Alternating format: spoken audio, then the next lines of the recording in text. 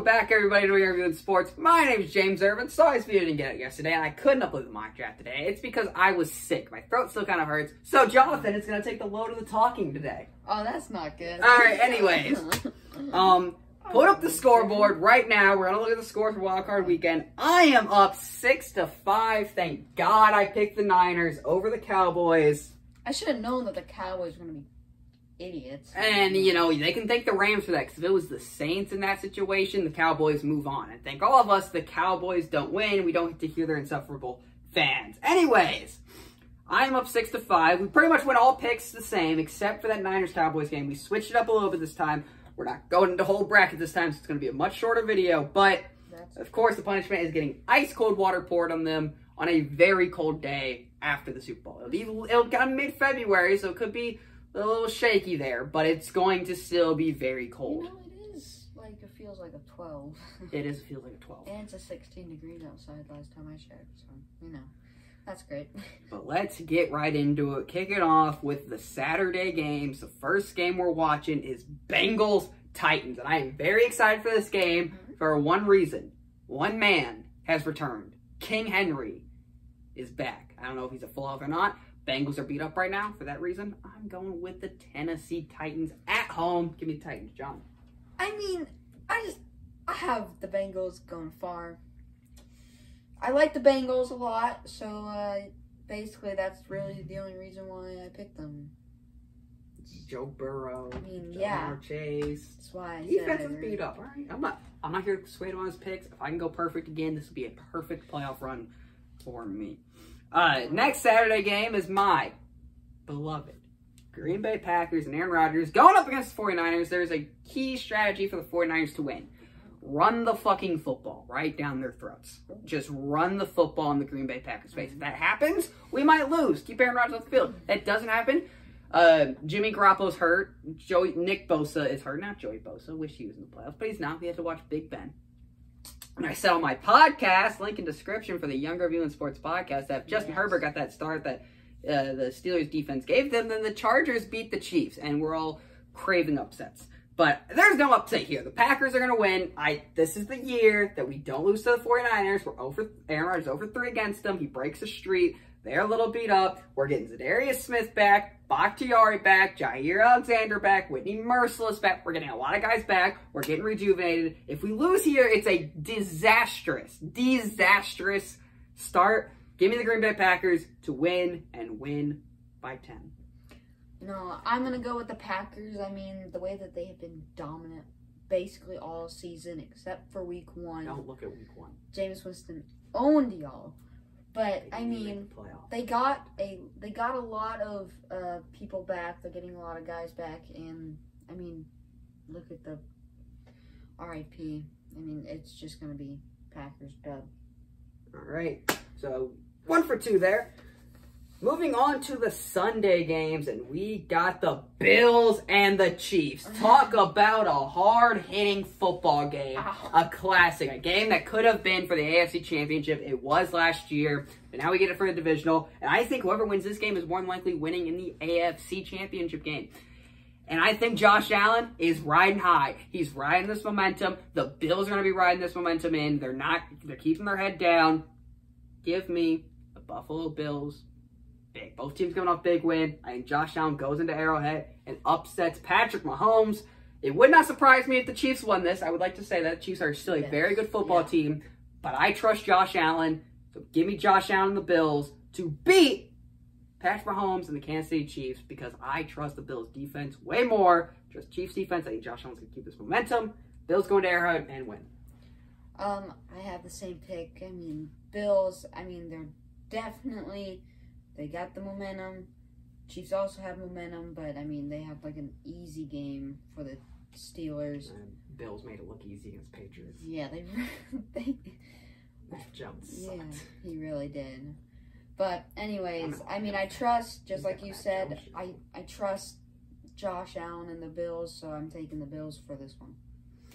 All right, moving on. Rams, Bucks, and this is where the biases will come out. I'm letting you go first this time. I picked the Rams because I saw the way that they played against the Cardinals, and the Cardinals played horrible. I mean, that pick six was absolutely terrible. I mean, who just throws it up in the air? Carson Wentz. And Kyler Murray now. So. Yeah, well, there's those reasons.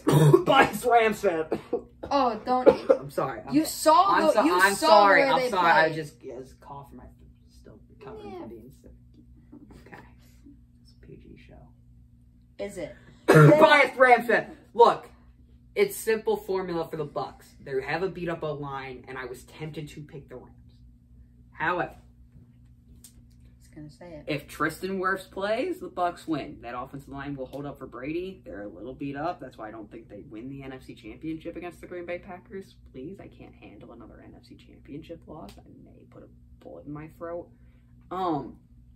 However, I have the Bucs winning. It's in Tampa. I trust Tom Brady more than I trust Matthew Stafford.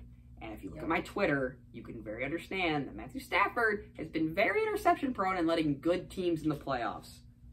The 49ers, writing on my notes here. The 49ers should not be here, but the Rams choked. You know who also choked? The main threat for it? Matthew Stafford. Am I mad at him for that? Yes, because we could be playing the Cowboys. That would be much easier than the San Francisco 49ers. The Bucs and Tom Brady and Tristan Wirfs playing is vital. He is so young and so good. Franchise left tackle. He should be in the Bucs for his entire career. He's that damn good. And if he's Von Miller seems to be approaching, I'm like talking myself into taking the Rams. But, you know, you look at coaching.